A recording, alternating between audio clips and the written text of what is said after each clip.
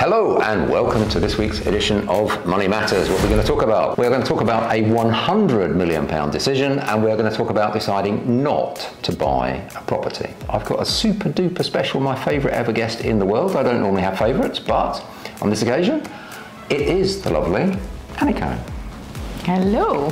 So, Aniko, we talk a lot about brickwork and paperwork, don't we? Yes, we do.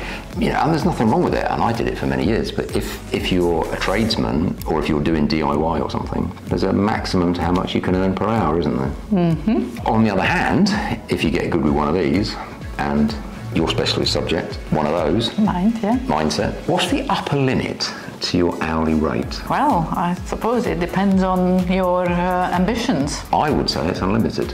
When we were deciding, shall we buy this apartment, shall we not buy this apartment, something Aniko always says is the quality of your life will be determined by the quality of the questions that you ask. Indeed, absolutely. So what is the right question to ask when you're thinking, shall I buy something or not? Is it about that in isolation, or is it about compared to... No, it is. Obviously, you want to see what choices you have and what is the best choice, what are the best options to have, and whether to buy this or not is a very isolated question. And our expertise, I've been a property investor in the UK for 41 years. Aniko hasn't, because obviously she's half my age. But the thing we know about most from a property investment point of view is the UK, isn't it? Yeah. So our question was, shall we deploy some pounds here, or shall we deploy some pounds in the UK? And this apartment, round numbers, is 25 million. It's like 260 square metres, or is it? Plus the terraces. Yeah. The actual indoor space is 260, and then there's another, whatever it is, 200 terraces or something. Yeah. But the way property is valued here, it's X amount per square metre, and they don't include the terraces. This particular block, and it isn't just the apartment, it's the spa, it's the chauffeurs, it's it's everything, it's all the services. The price here is essentially 100,000 a square metre. Mm-hmm. If we bought it, it would save us paying rent, wouldn't it? Yep. It's a little bit less than £50,000 a month, but it's more than 50,000 euros, isn't it? Yes. So it's kind of 50k, let's call it 50k. Yeah.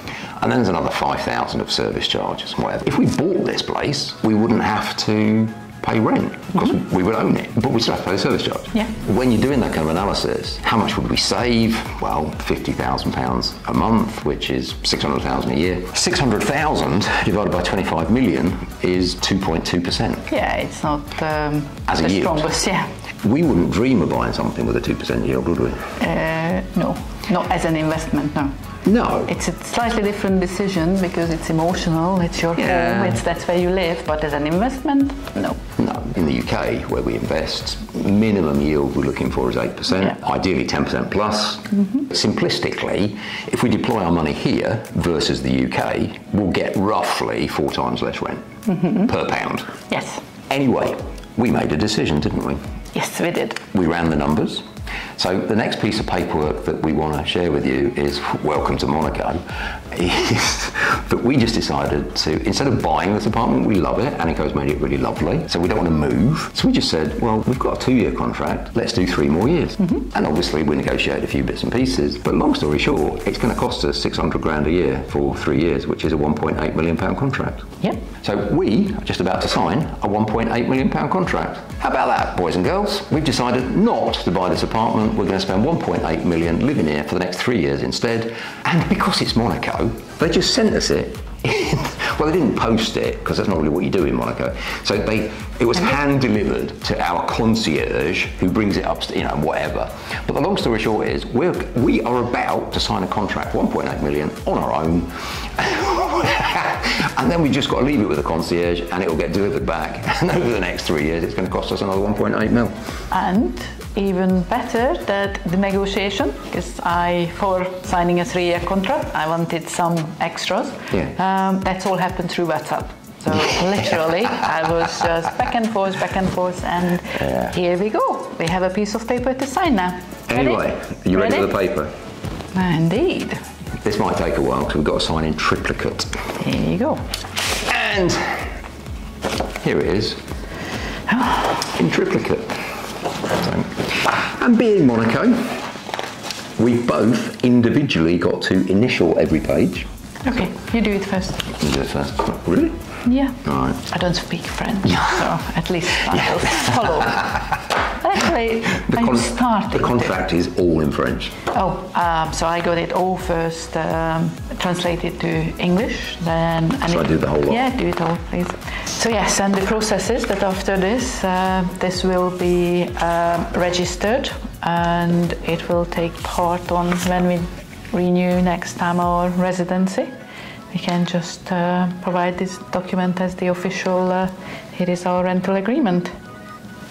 Good point. This actually is an important, it's a very important document for lots and lots of reasons. And it isn't just where we're going to live. It's all sorts of other stuff like our residency cards, which is the official permission to actually live here. Yeah. The final thing that I just want to talk about, and obviously Aniko might want to talk about other things as well, is that these contracts, one of the attractions here in Monaco is that essentially these contracts are FRI contracts, aren't they? Yep. They're commercial leases. Everything is loaded in favour of the landlord. Big time here. So you might think, well, is that not a reason to, potentially favour Monaco over the UK? And yes, it is, because as tenants, we've essentially got no rights. Well, we've got lots of rights. All those rights go out the window if we don't pay the rent on time. Mm-hmm. So with COVID, and in Scotland, there's things like eviction bans, and they're getting rid of Section 21, and all that stuff. Here in Monaco, you don't pay the rent, you're out, sunshine, and you're going to lose your deposit. And for us, the deposit is 3 months' rent. So if we default, that's going to cost us 150 grand. So we ain't going to do that.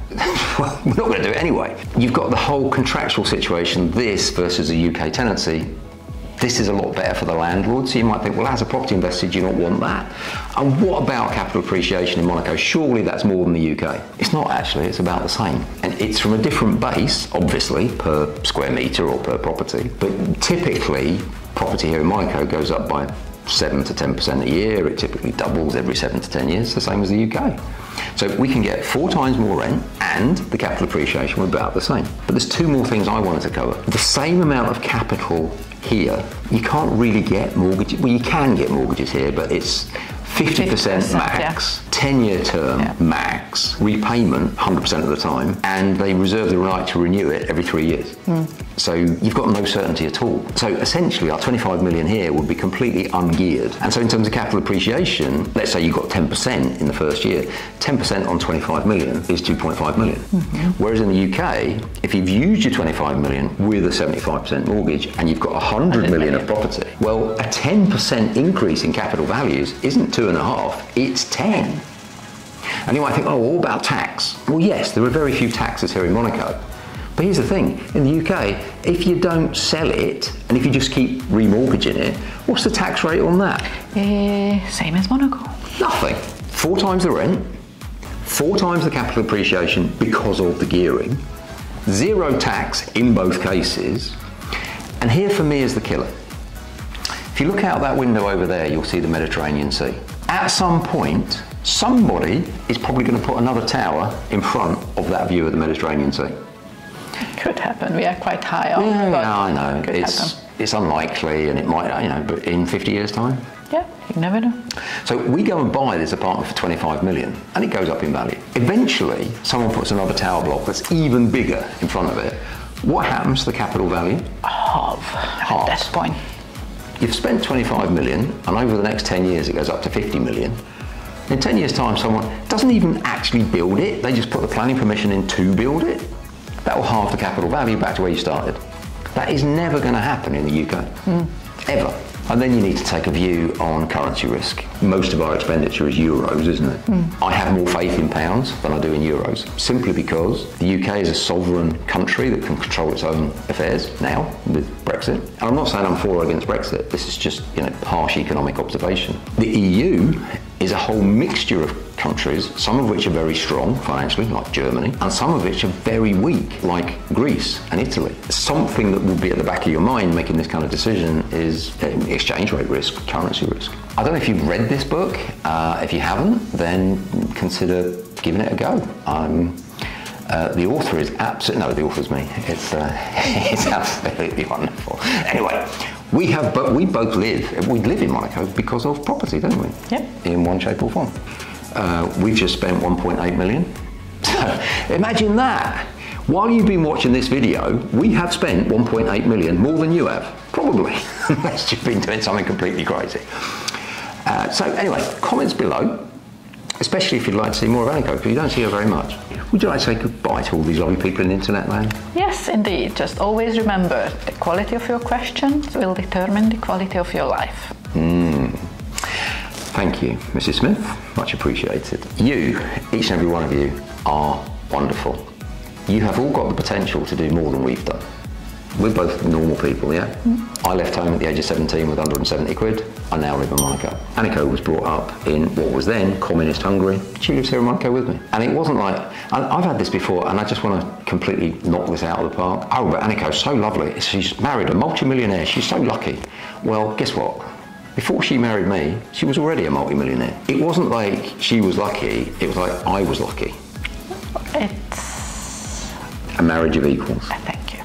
So, yeah, I knew she was going to say that. You, each and every one of you, are wonderful. The thing that you need to do that most of you haven't yet learned how to do is give yourself permission to be great. We give ourselves permission, and here's where we are. Don't be embarrassed to claim your destiny. So when I tell you, you are wonderful, I mean it. You've been wonderful. We've been Paul and Aniko. We'll see you next time. Bye-bye.